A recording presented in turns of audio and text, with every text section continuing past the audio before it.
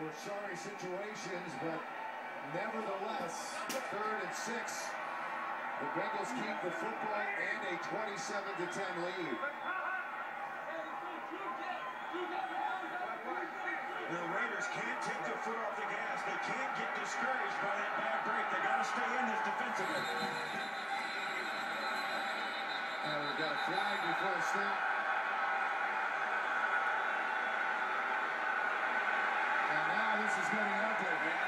Now you got frustration, and that's what happens when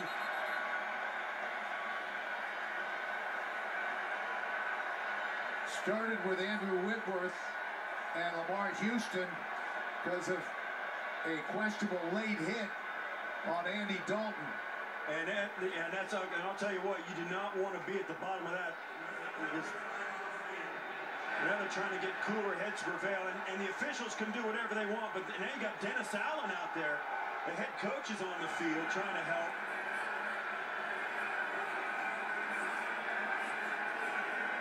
And there's some guy, Tommy Kelly there with his helmet off.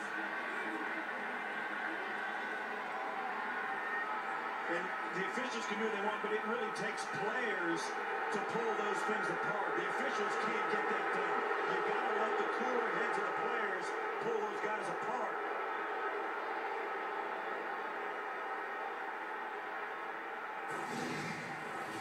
Well, here's what happened at the end of it. The whistles are blown. It was a late whistle before the snap, and Lamar Houston takes him down. That wasn't flagrant, but Andrew Whitworth, who's on the left tackle, didn't like it, and he comes over and gets after him.